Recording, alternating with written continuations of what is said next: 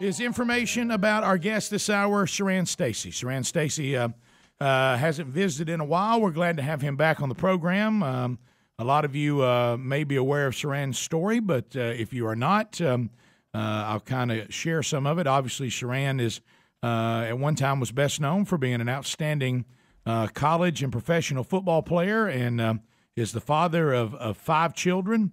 And everything changed in 2007 in a horrific car crash involving a drunk driver when Siran's family was hit. And the heartbreaking part of that story at the time was that the only survivors from the crash were Siran himself and his daughter Shelley, and his wife and the other 4 children stepped into eternity, thus changing everything forever for Siran Stacy. And he joins us again today. Siran, how you doing, brother? Good morning. It's great to be here. First of all, let me ask you this. How's your daughter doing? Shelley's doing great. She is 8 years old at this time. She's attends Emmanuel Christian School in Dothan, Alabama. Surrounded by a group of people that love her tremendously. And God is just making a way for her and myself and my family. And so, here we are right now, going on 4 years, November the 19th, and we are still standing. Yeah, and we all have watched this and watched your testimony and seen the passion that only something like this can bring. You know, I know you've been compared to, and our family has had to study the book of Job in a way that we never had before. And, one of the things you see there, and we've talked about it so many times, is, at the end of Job's life, even though we know that when the story begins, we don't find a man who is not doing what God asked him to do. We find a man that you would think would know everything there is to know about God by the way he's serving him, but even he says at the end, well, before I'd heard of you, but now I see you through my pain and suffering. Yes. I know you in a way I didn't know you before, and you allowed me to go through this. And now I'm better for it, and my relationship with you is stronger than ever. And but one of the things that we see in there, as I was mentioning, your beautiful children, and I think often about my son, is that when you see Job get restored at the end, all the livestock, all the land, all the money is returned double. But he had 10 children, and they were all allowed to be taken. Yes. And then he has 10 more. Which means they were double because he never lost the original 10. They were just waiting on him in eternity. That's good. And that part of that story I'd never noticed before till after we'd gone through our suffering. Animals and land and money. God doubled that again because that's not eternal. But those children are eternal, and he still had the original 10. Amen. So they were double when he got 10 more. Amen. Yeah. The one thing that many things come to my mind when I read the book of Job. But the one thing that I'm just really centered upon is that Job never knew. He never knew that day was coming. He had no negotiation. He didn't have not any negotiation about what was about to happen in his life. And along the way, as I continue to read that story, and I hear people and they ask me, why did I lose my son, and why did I lose my mother, and why did God take, from me?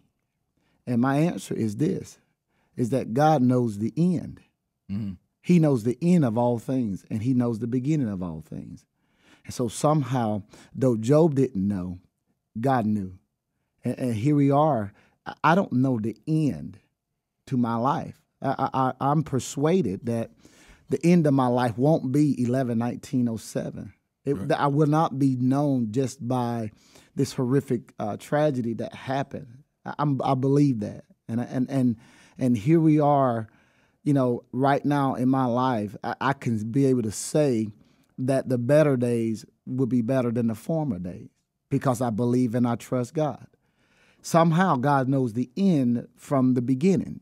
Somehow we are not privy to tap in to why a son or a daughter or a wife or a husband is taken away. But God's going to get glory out of it. He's getting glory out of my life. No question. Amen. He's a anything God. I was reading this morning, Jeremiah 32:17, and it says, is there anything too hard for God? He can do anything at any time with anyone. And so he can turn my life. He's turning my life. He's turning a broken, he's turning a depressed, he's turning weeping into laughter. He's bringing joy back. He's doing it because he can do anything. He's a anything God. And so though Job went through what he went through, he was restored double at the end. God knew that. I don't know what God has for me. You don't know what God has for you. And someone I'm speaking to right now that's going through some type of, I don't know, some type of trial, some type of recession, some type of brokenness. You don't know the end to it. God knows. But the thing that God wants out of each and every one is to believe him. Believe that he can do it. The one thing that Satan, this enemy, this force that wants to kill, steal, and destroy, the one thing he wants is for us not to believe God. I'm convinced that the root of all sin is unbelief. People don't believe that they can come out of it. They just don't believe that their life can be turned around, or they don't believe that they'll never be happy again. They don't believe that because of this tragedy that's happened to them, that they will not be able to come through it. But if you trust and believe God, he says he's an anything God. He can do anything. He can take the very lowest of the low and bring life to it. He can go to the dark place. The Bible says that David says, if I make my bed in hell, thou art there too. There's nowhere God is. There's nowhere he cannot be. So even if you're in the hellish place, even if you're in a darkness place, he's an anything God. He can come there and turn it around. I'm persuaded by this, Rick, Bubba, and my good friend Speedy. I'm persuaded that the best years of my life is in front of me. I refuse to limit God. I refuse to limit the power of God, the grace of God. That's what I'm going to be getting into this weekend at Mountaintop Church here in Birmingham. A great, just an incredible series that the pastors there have been doing, this profile of a player. And it's talking about athletics, me being a former player. What's the profile? What does it mean to go out and play in the kingdom of God? And I'm going to get into one of, because we're going to be coming out of Acts 2:42. One of the things that the scripture was talking about was prayer. He was talking about, we know Acts. My Bible readers know in Acts chapter 22 on the day of Pentecost, and then Peter, he does this incredible sermon. And then the Bible says that 3,000 souls were saved that day. And then they go down in verse 42. It talks about they started getting into the doctrine. They getting into the fellowship together. And then they got into the breaking of bread. And then they started praying. And that's going to be my message this weekend on prayer. We'll come back and we'll talk more with Siran and Stacy about that. If you want to find out, Siran speaks a number of places: Birmingham, Alabama, Mountaintop Church this weekend. All the directions, all the information, where is it located, is there on show notes today. If you want to find that out, if you want to find out how to book Siran or go to see him somewhere else, SiranStacy.org is there as well. More with Siran and Stacy next. Rick and Bubba. Visiting with Siran Stacy. You can find the website, SiranStacy.org, for all the information. If you want to see Siran speak this weekend, and if you live or can travel to the Birmingham area, Mountaintop Community Church Sunday, find out about the services, how to get there, all that information there at rickandbubba.com. So, Siran, I take it, if we go, what is Siran Stacy doing now? Obviously, you're talking about this weekend. Is this the majority of your time is spent going and speaking at different places now? Tell us what's going on with you today. Yes. I have submitted to full-time ministry. And so I travel a number of places. I go literally all over the world. In 2010, the Lord opened up doors for me to travel as far as Vicenza, Italy, speak to the 173rd U.S. Airborne Infantry Division. And I was over there 7 days breaking bread with men and women that are the real heroes of our country. I was prior to that, I was over in 2010, I was in Dominican Republic, out there going through orphanages, going through some very heartbreaking villages. And but there it is, you know, God is everywhere. And just over there breaking bread, over there loving young teenagers. You know, you and I were speaking earlier about these, you know, these kids, they're so hungry to be loved, to participate in athletics. And I was over there trying to teach a group of the Dominican Republic kids how to play American football. And then and they were so appreciative. And then I come back home and I go into high schools because I do a lot of my ministry in high schools. And I'm looking at kids that are just lazy, kids that are just gimme spirit, kids that wants to blame mommy and daddy and they wants to blame the coach. They wants to blame everybody for their own inability to just go out there and do what God has blessed them to do. I mean, God's blessed many of our young people with a school, with a home, with a father, with a mother, and they're complaining. They're not thankful. And we need to go back to, particularly with our leaders, our parents, train up a child in a way that it should go. And when they get older, they will not depart. I mean, we cannot cut the, you know, we cannot cut the corners with our young people right now. We cannot allow our children to get DUIs and continue to give them driver's license. We cannot allow them to come in at 2 and 3 in the morning or allow their boyfriend or their girlfriend to stay the night in their home. What is going on in our country where you know, right is right and wrong is wrong, and somehow the wrong is portrayed to be right? Siran, let me ask you this too, because I remember you when you came on the scene in college running, and have you always been this strong in your faith, or was there a big change when you had to go through this horrific accident, or where have you been all along? How has your faith progressed over the years? No, I have not always been this strong in my faith. I've always been in the Word. My father and my mother, I was raised up in the church, and I was Christian at an early age, but I did not live the Christian life. And so I was one of those individuals that could put on the church mask. I can be, you know, a church boy around everybody. But then when I got, you know, to college and when I got in the National Football League, I would be into some places that I know I had no business being. And I was around some people that I had no business being around. And though God was with me, I still was not where I needed to be as a man. You had not submitted to his authority. I had not. He was your Savior, but he wasn't your Lord. Amen.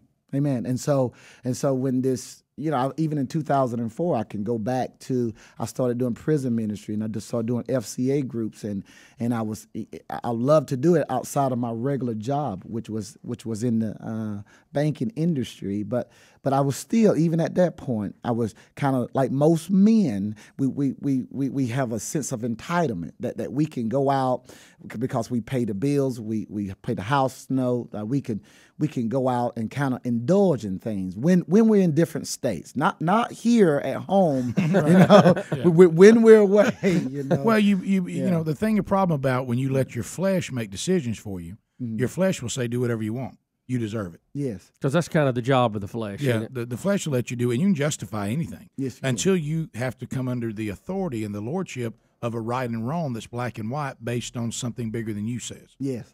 Yes. Something perfect. Yes. And it goes right back to what we were talking about earlier, believe in God and unbelief. But you talked about the parenting, and I see parents, and we've all been guilty of it to a degree, but I see parents all the time. They think they're doing their children a service by trying to go and do everything for them, to circumvent authority in those children's life, to constantly try to say it's punishment of what they do. Yeah, no punishment, no anything. Oh, give them this, give them that, and they don't know the disservice, because if you can't train up a child to respect authority in the home, at the school, on the athletics field, they'll never respect the authority of God. Yes, most certainly. You're breeding a disrespect for authority, and they won't ever respond to the authority of the ultimate ultimate authority. Yes, the Apostle Paul clearly talked about that in Romans 13 and verses 1. Right. He was speaking about authority.